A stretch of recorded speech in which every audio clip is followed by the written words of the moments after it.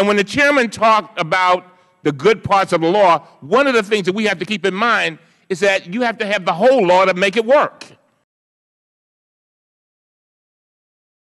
Again, I've said it before, this is hard. And business said that they could not get certain things accomplished. The president gave them that leeway.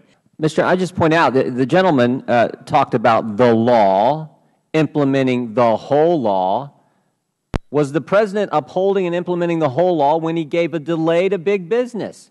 I mean, the great speech, give it to the President of the United States. He's the one who said big business gets a delay, but the rest of America doesn't. Come on now. Come on now, that's the truth. No. Chairman. Yes, sir. He knows what the president was trying to do was to try to, again, a lot of what has happened. Are you going to let me answer the question?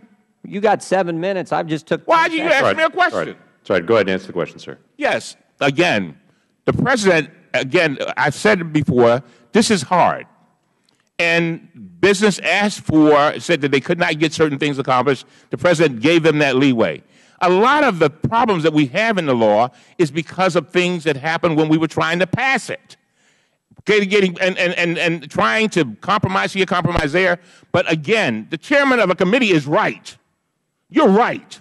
There are things that could be better, but that does not mean we scrap it and throw it out, because people will die.